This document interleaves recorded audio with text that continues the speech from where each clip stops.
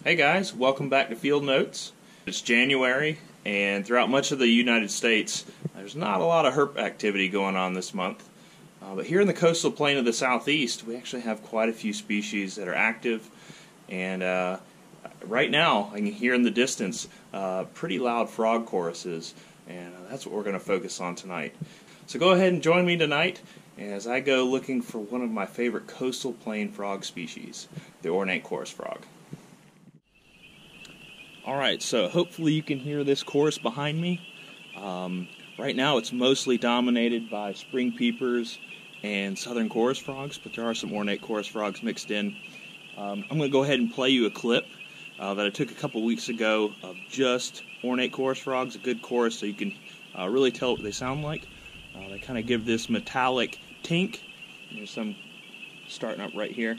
It's like one note metallic tink that they repeat over and over and over again. It differs from the spring peeper, which is more of a peep, and then your southern chorus frogs are an ascending series of notes that almost sound like you're running your finger slowly across a plastic comb. So go ahead and check out the calls real quick, and then we'll go look for some frogs.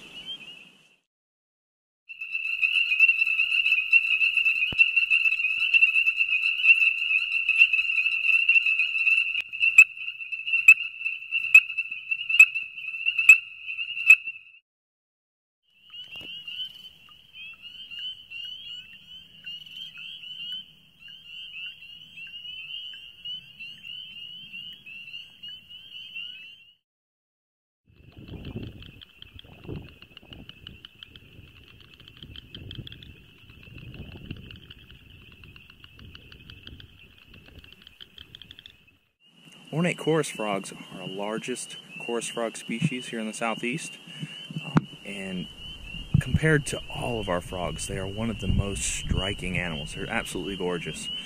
They come in three main color phases. You have a gray phase, you have a green phase, and then you have a reddish-brown phase. And in all those phases, you have some individual variation as well, but those are the three main colors you'll see. And now, in addition to those colors, they'll often have a dark triangle between their eyes, on the top of their head, or some bars going down their back. They've got bright yellow on the inside of their legs, and then a very dark or even jet black mask that runs through their eyes. Very, very pretty. One of the prettiest frogs in the country.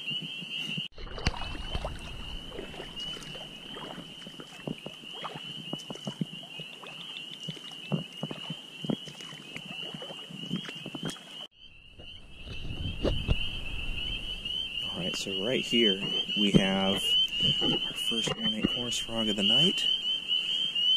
As you can see, it's a reddish-brown individual. Real pretty frog. See that dark mask. And he is clinging to a little blade of grass. Now, this is how they often sit when they're calling. The males will cling to sometimes a single piece of grass, or they'll sit in a clump. They're usually in the water when they're calling. Just look at that. It's a fantastic looking frog. You may be wondering just why these frogs are active so early in the season, and that largely has to do with our seasonal rainfall. These frogs occur in pine savanna habitats such as sandhill or pine flatwoods, and what they're utilizing this time of year are ephemeral wetlands. Wetlands that dry up seasonally and often are dominated by grassy vegetation, and there's also no fish. And so, as soon as we start getting winter rain that fill up these seasonal wetlands, these frogs move in, and they waste no time. Males start calling, advertising to females, and breeding quickly starts happening. And it's a race against the clock for those eggs and those tadpoles, because these wetlands will start drying up once we get into late spring. So they want to get an early jump as soon as the rainfalls hit, and so their tadpoles have a good chance of metamorphing before the wetlands dry. Throughout much of the eastern U.S., spring peepers are typically the first frog to start calling in the late winter or spring, and the first one to start breeding. But down here in the coastal plain, the ornate chorus frogs usually have them beat. Down here in Georgia, I typically start hearing them about mid-December, and then they call sometimes throughout the month of February and into March. And here we've got our first green phase. Look at that. That's a stunning frog. Bright green, some really nice dark markings down the back. That mask. Gorgeous. Here's another really pretty red one. Man, I just can't get over how beautiful these frogs are.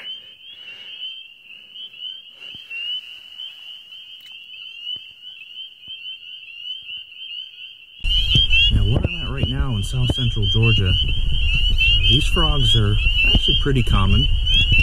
A lot of sandhill in this area, and a lot of population still hanging on. Some of them are really robust.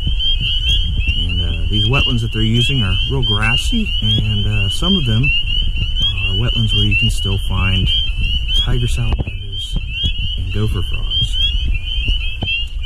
Now, throughout their range, these ornate chorus frogs are not doing quite as well, especially like in North Carolina. Their populations seem to have really declined, and it's for many of the same reasons that you lose species such as gopher frogs and tiger salamanders. It's destruction of these ephemeral wetlands, lack of burning on the landscape, and just habitat degradation over time. Alright, now finally we have got a gray phase.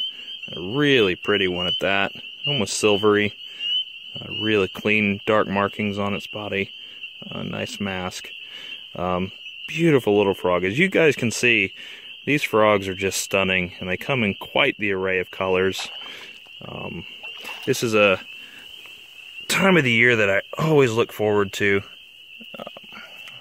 Always waiting every December to hear these frogs calling in the wild, so I can spend a couple nights out here just soaking it up. Really, really special animals.